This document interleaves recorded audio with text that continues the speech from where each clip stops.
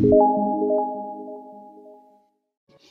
welcome to Cook for Health. Today we are making Spanish rice.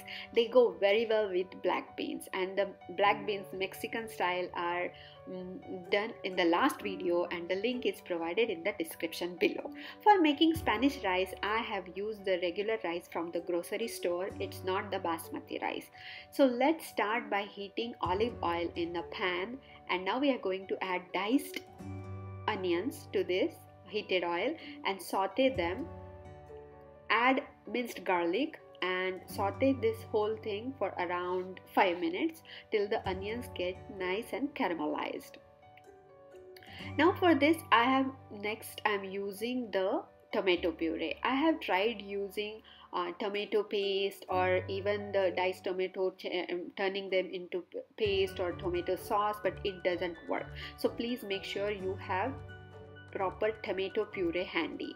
Now we will just put the rice. I have washed the rice and we will put the rice and let it dry till all the water gets evaporated. So make sure you saute it. Now we will add the Mexican seasoning, adobo powder and salt and mix well. So we are going to mix it well, and for making the perfect fluffy rice, your rule of thumb is for every 1 cup of rice you have to put 2 cups of water.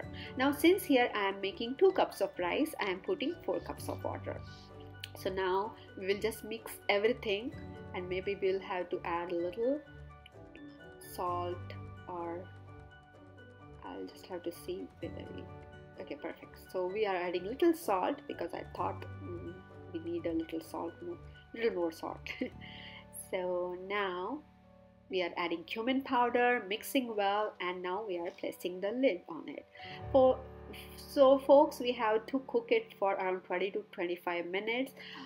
For us, we like the brown layer, the brown caramelized layer at the bottom. So you can see when I try to mix it with the fork, here is that layer. That my husband likes it this way, so I cook it. But if you don't like it that way, please make sure you cook only for 15 to 18 minutes, so that way the rice is cooked and it is not caramelized at the bottom.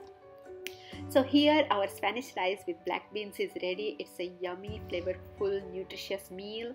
Please leave us your comments, make sure you tag us, and see you in the next video. Thank you for watching.